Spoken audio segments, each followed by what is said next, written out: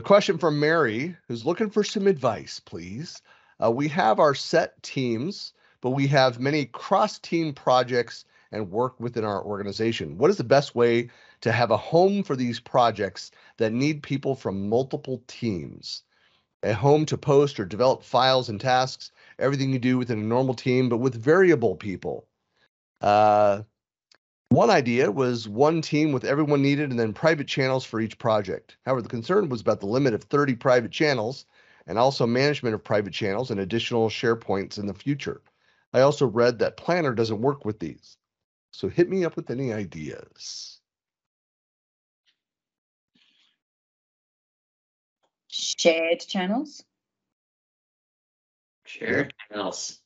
So shared channels available in public preview today. So all you have to do is go to your three dots in Teams, click option or settings, excuse me, and turn on public preview. And as long as your admin has also done the same thing, you'll be able to use shared channels, which solves a lot of this, like a surprisingly large amount of this question. Better support for apps like Planner. The ability to add people who are not a member of the team to that channel specifically. Does Planner work with shared channels? Because I know it didn't work with private channels. The shared channels does not have those same limitations. Now, shared channels has a few limitations, but apps work in shared channels, meetings work in shared channels. Okay. I haven't had the opportunity to play with that yet, so. The downside is still some of the mess that it can create. Like the SharePoint stuff doesn't stop. You've still got a gazillion SharePoints. Once you go that way, you can't merge them back again.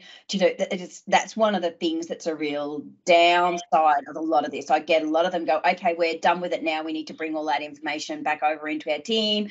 They're not with us anymore on the project. It's like, no, it's one way or the other. So that once you go that route, there's no coming kind of back from that route. Yeah, but I mean, if you have strong, content lifecycle practices in place, and you want to retire those things anyway, and wipe out anything that's not in use, and so that there's just more governance that needs to happen around that. But I don't really see that as a problem.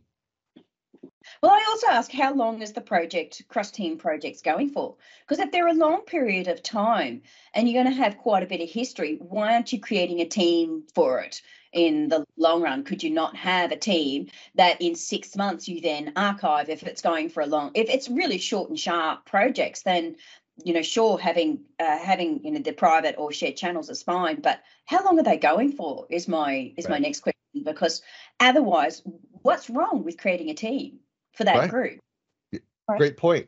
And if you are automating your provisioning process, you can set up have a slightly different template. So, the features that are, but how is it any different than any other project where you invite a bunch of people that are the stakeholders into that? It's just a different mix that's across different business, units with those people, but it shouldn't matter. Yeah.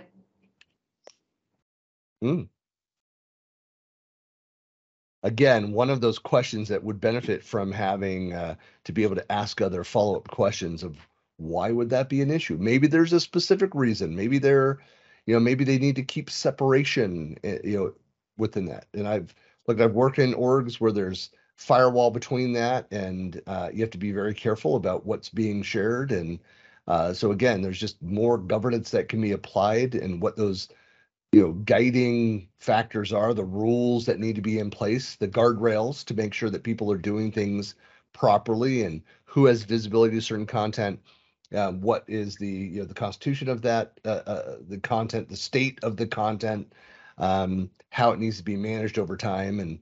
And then if you have a strong governance and process in place, I mean, something that's similar to ours, whether it's internal only, whether it's cross-functional, whether we have external groups, that it's on a clockwork 90 days as the team owner, I get prompted to re-verify all of the teams that I own, the sites that I own, all of the members within the sites that I own. I have to go through and reapprove and say, yes, this is still valid, this is still out there, and I'm still managing this, so that if I were to get hit by a bus and nobody said yes to those questions, then it would be archived and be handled without me there.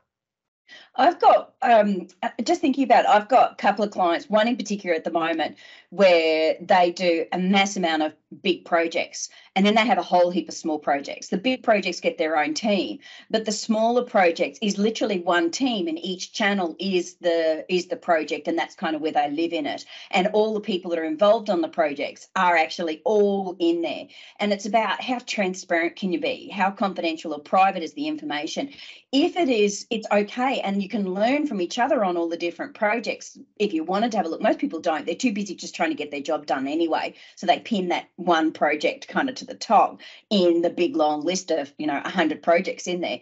It could just be work out loud, work together, be transparent. Does it really matter if you're all in one team on projects together? I have to add one quick thing. I made a mistake, and it's important to recognize that. Planner is not supported in shared channels, which makes sense because it has to have an Office 365 or Microsoft 365 group behind it. Right. Wow. That was my red flag. I knew it. I just wasn't going to say anything. I'm glad that you. You were just going to let me fail publicly. I was just going to call you out on it via Twitter, Max.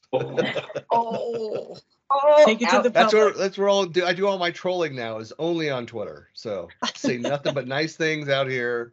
Save all the negative for Twitter.